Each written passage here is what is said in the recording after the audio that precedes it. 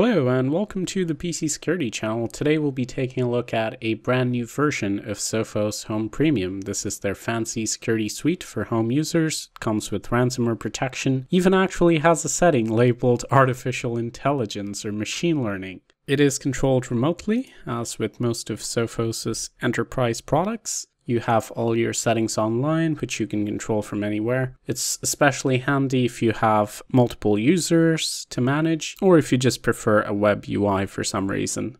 I do have the real-time protection disabled for the time being. That's just so that we can grab our samples and get started with the test. For those of you who are new, I will be using the automated test method, which is outlined on the pcsecuritychannel.com. So please go to the website, check out the test method if you don't know how it works. Basically, we'll be using an automated Python script that I have here called Malware, and that'll do all the testing for us.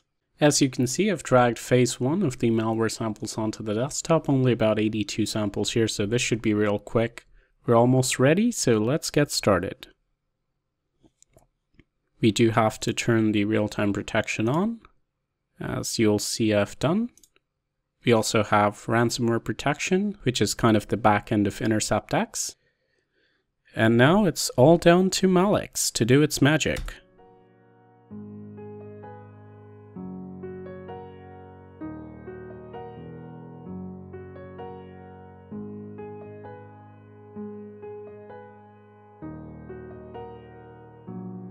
Looks like we're done with phase 1.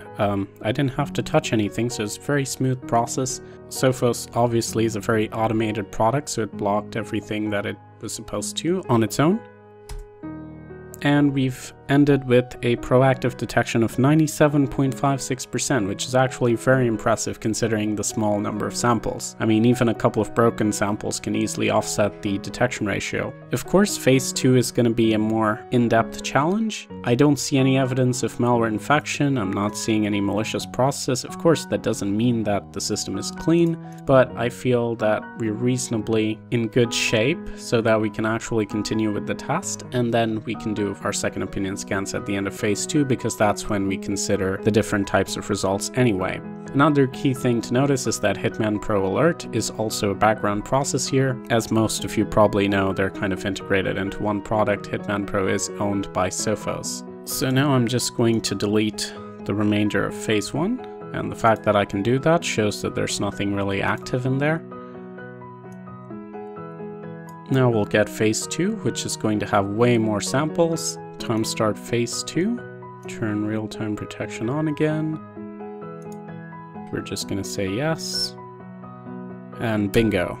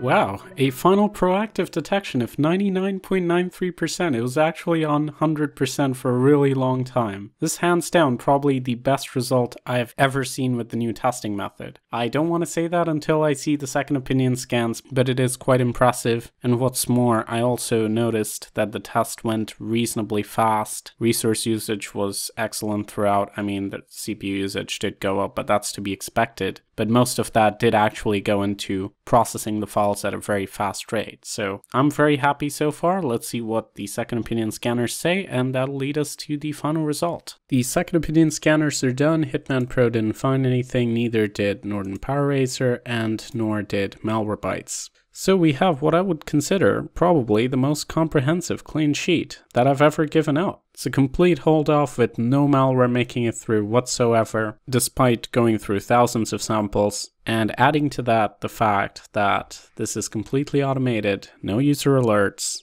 pretty light and very stable and polished product. It gets a very strong recommendation. It will be on the featured section on the PC Security channel. By the way, I also upload all the results to the website, thepcsecuritychannel.com. I will also have links in the description, so if you are considering buying it, if you do so through TPSC, that helps me out.